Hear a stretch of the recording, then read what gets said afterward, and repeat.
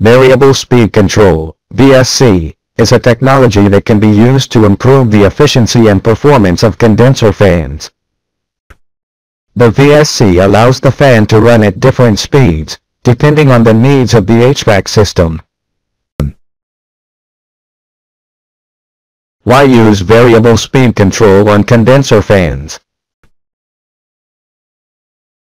There are several benefits to using the VSC in condenser fans.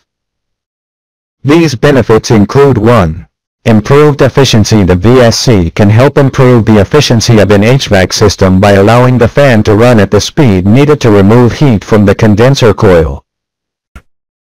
This can save energy and money on energy bills.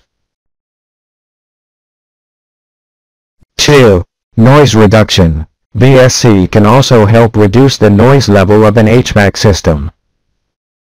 This is because the fan does not have to run at full speed all the time. 3. Longer fan motor life. VSS can also help extend fan motor life.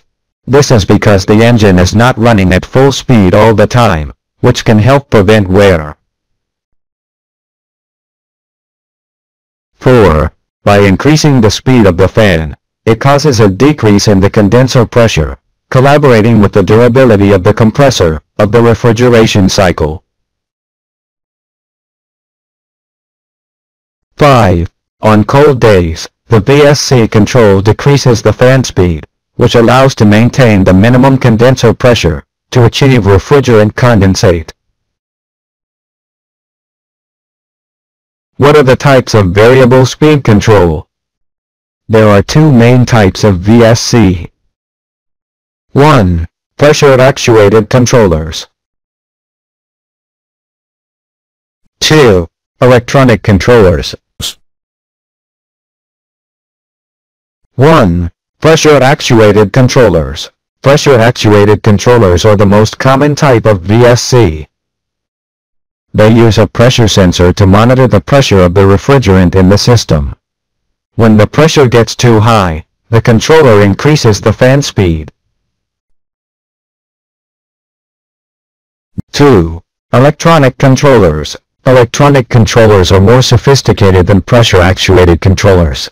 They can use a variety of sensors to monitor the temperature and pressure of the refrigerant, as well as the outside temperature. This allows them to provide more precise control over fan speed. Variable speed control for condenser fans has been around for over 50 years. The first variable speed drives were pressure-actuated drives. Electronic controllers were developed in the 1980s.